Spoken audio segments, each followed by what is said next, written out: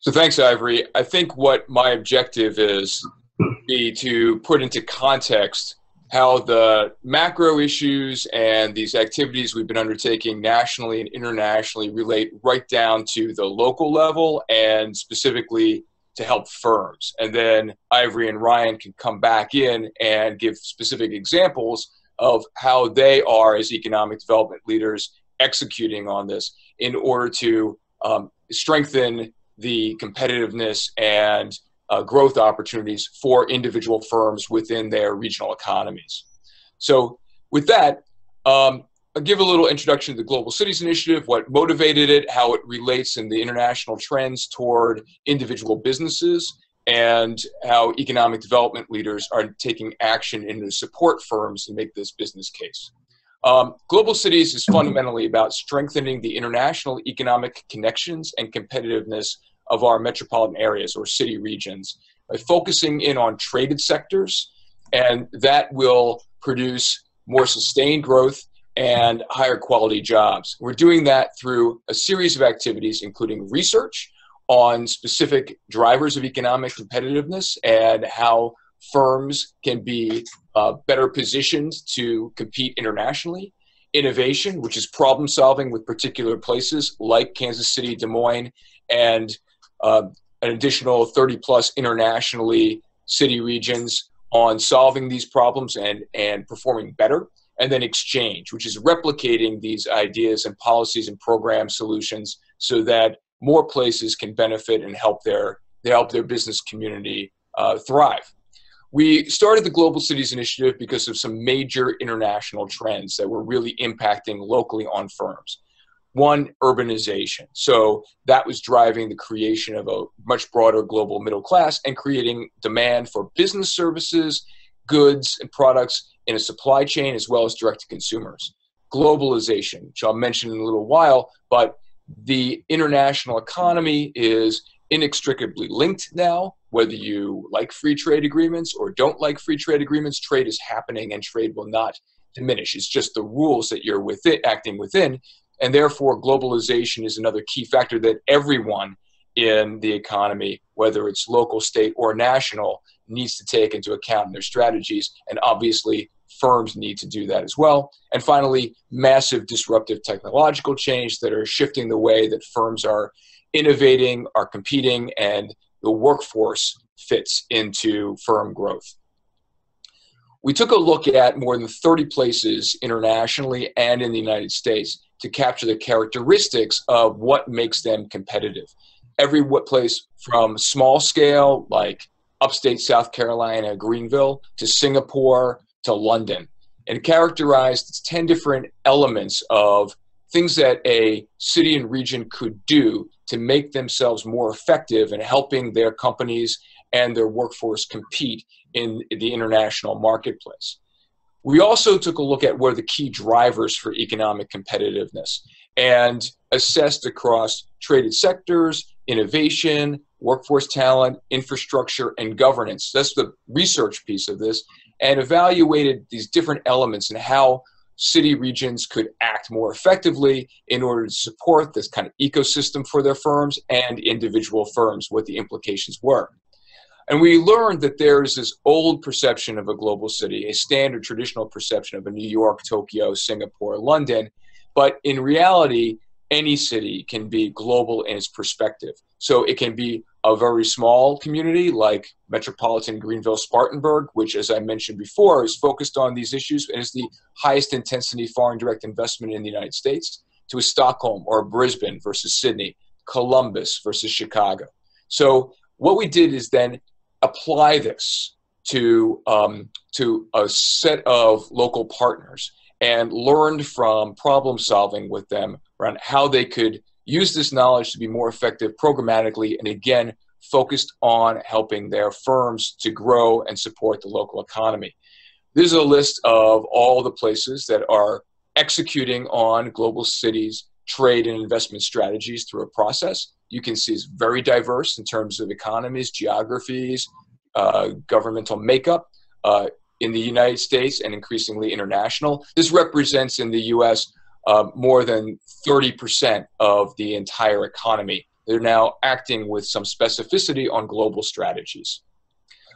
What that entails specifically in this network has been developing a comprehensive trades plan, which includes exports and foreign direct investments and other elements of infrastructure or advanced industry support, which I mentioned before as key drivers.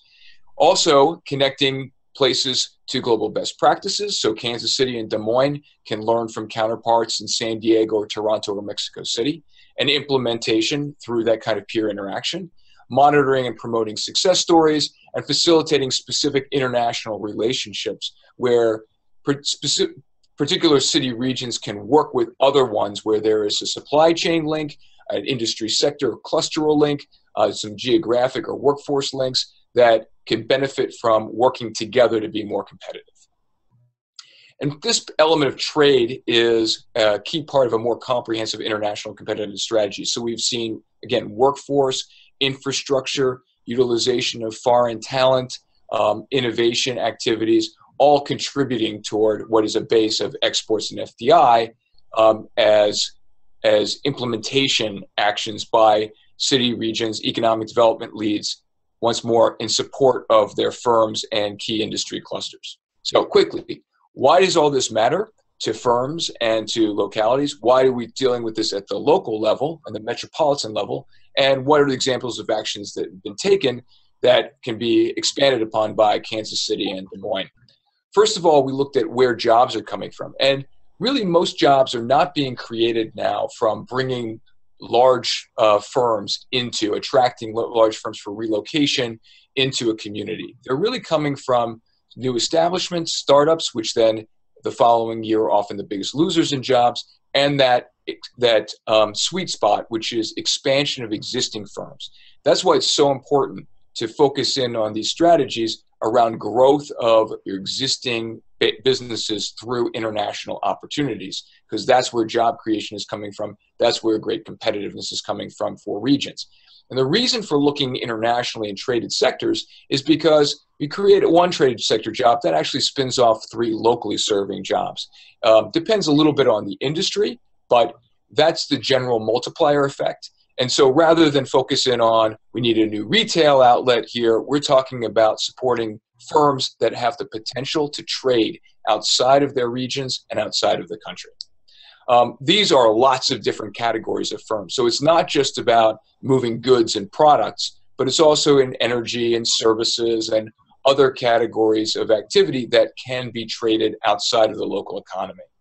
The great thing about these jobs is that they pay higher wages, nearly double on average, and that they're also available and support from the economic developer's perspective, lots of different skills. So 50% of these kinds of jobs actually don't require a 4-year degree. Now, realize that we're acting, as I mentioned, in this international economy, and a big statistic that reflects this is that you'll see in 2014, we were about 40% of global GDP coming from cross-border flows of goods, services, and capital. That shows really clearly how integrated our international economies are. And of course, the standard stat, there's a huge market still growing in the United States, but more than 85%, close to 86% is projected for growth between 2015 and 2020 outside of the United States. And more broadly, this growth is happening in different parts of the world. It's reflected in this map to show that the middle class is expanding. So a proportion of the middle class back in 2009 was concentrated in North America and Europe, but by 2030, an enormous percentage of that middle class is going to be located in the Asia Pacific and increasing percentages in South America, Oceania, and even Africa. And that, the slide is complicated because it actually has an animation that doesn't come through for the presentation. But this slide shows that where 75% of all global middle class consumption was concentrated in Europe, Japan, and North America back in 2000, it'll only be 15% by the time we get to 2050. So there's a real market imperative at the macro level for focusing on this issue. Then it gets down to the firms, and I suspect that most of the people watching today are from firms. So what does this mean for business executives who are making choices about where they put their effort? Well, Middle market firms, those firms that generate the most jobs and they're most likely to be expanding in metropolitan economies, actually do better if they are exporting. So you can see that they have higher revenue growth, they add more employees, they project better revenue growth over non-exporting companies in that middle market. It also works for both goods and services. You see that during the heart of the recession, exporting companies were more resilient. They actually grew in revenue by 37%, while non-exporting manufacturing firms decreased in revenue by 7%. And it applies to business services as well, where you have higher sales, higher employment, and actually paying higher wages than non-exporters. So there is a very clear business case for firm success based upon looking internationally. Now, the problem is that we don't do enough of it. And despite 5+ years of focus and conversation about how important this is, we still don't. We don't have enough recurring exporting firms. So a firm that may do a one-off, 2/3 of firms are recurring exports, 1/3 of the firms are not. The other factor is that they're only selling to one market. And it's not a question of how much. There's often only one sale to a market. A Canadian company identifies you on the internet, makes a sale, and that counts as an export. So the work that we did with the National Center for the Middle Market to evaluate how many firms are looking at these issues, how many are participating internationally, shows that we have a real deficit to address. I'll just mention very briefly the flip side of that, which is foreign direct investment. And we see the U.S. is actually capturing less of an increasing market there. That's important to firms because it generates a lot of additional research and development, again, higher wages, connects with knowledge, technology, and networks that help firms to expand internationally. And the point this is that most of these investments in foreign direct investment from FDI are not greenfield, but they're actually mergers and acquisitions, joint ventures, equity positions. So the flip side of being global is also you get assets coming in from international investors that really help to expand your companies and oftentimes have an effect that enables access to international markets. Now, why at the metropolitan level? Well, that's where the economy really works. You've got shared assets and networks, whether it's economic development organizations, supply chain, close by supply chains, the relationship with universities, research centers, the infrastructure that ties everybody together, and most important of all, the workforce functions at a metropolitan region scale. So we really need to focus down on this level for action. The firms are facing, as we learned through the Global Cities work with all of these communities, firms are facing some very consistent challenges. And you might see yourselves in this if you're thinking about exporting or you are already exporting and grappling with some of those issues. Firms are unfamiliar with going global and therefore kind of fear it. They lack awareness of these opportunities. They're confused by very fragmented export assistance delivery systems.